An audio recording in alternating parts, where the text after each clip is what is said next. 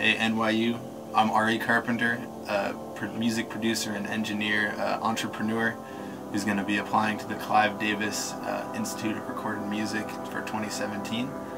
And I've been producing music and engineering since the 8th grade, primarily using Ableton Live and trying to experiment with the sounds that come into my hands. So lots of the music I make is experimental, and I try to make something that you've never heard before, but you can still relate to and still make you dance and feel the emotion that I put into it. So I'm going to give you a few examples of some of the work that I've done.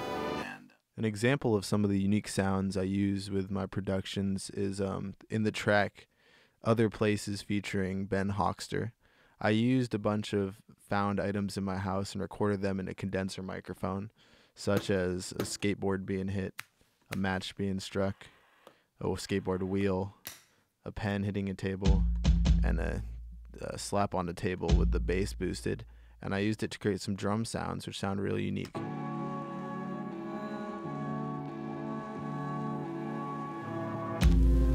She followed me down, I tripped down the stairs. I found myself in the cold night air, bridging highs with low despairs. We worked together to write the lyrics and the melodies, and it ended up inspiring an entire EP which we finished. We released the song on an internet label called Stylus. I love to use field recordings and unique samples in my music because I often feel that what I create is a reflection of my atmosphere and where I am in the moment. Another important element of my sound is all the time that I spent studying jazz bass. It's taught me a lot about music theory and the different roles that instruments play in a song. Studying jazz has taught me a lot about melodic and chordal improvisation. This has helped me a lot in the studio. Studying jazz has also given me plenty of opportunities to perform. I play in many groups, but most notably the Oakland Future Trio, which I've been playing with for 6 years.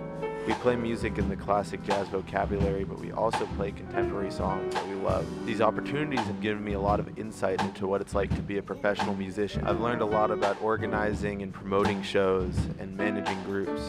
Most of the money that I've made from the shows I've used to invest in recording equipment. I bought a new audio interface and a few DIY microphone kits that I soldered myself that I'm very proud of. Initially, it was a struggle for me to balance my bass and production studies, but after a while I learned that both fields really do help each other, and I find that most beats I make nowadays feature some sort of live instrumentation. Now you go through St. Louis to Joplin, Missouri, and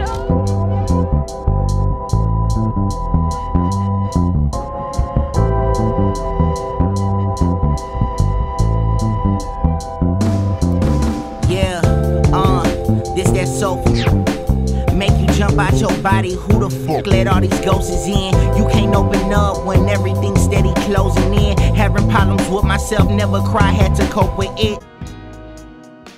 I have been interning at Wildwood Recordings as an assistant engineer for about 4 years. It's given me a lot of experience in learning about how to treat artists in the studio, how to place microphones, and how to run a tape machine. Having the opportunity there to work on a real recording console really has helped my mixing as well. I've had a few opportunities to produce my own tracks there, but I've learned a lot about the traditional nature of a producer, working with other artists to make their songs come to life and laying them down. Now I'd like to show you a few examples of my work producing for other people. Where they're going, it's okay. It's all right now to lose your way. She'll be your lighthouse, right where you stay. Discussion, someone tell me the discussion. I'm trying to get to the money, yeah. I'm trying to get to the hundreds.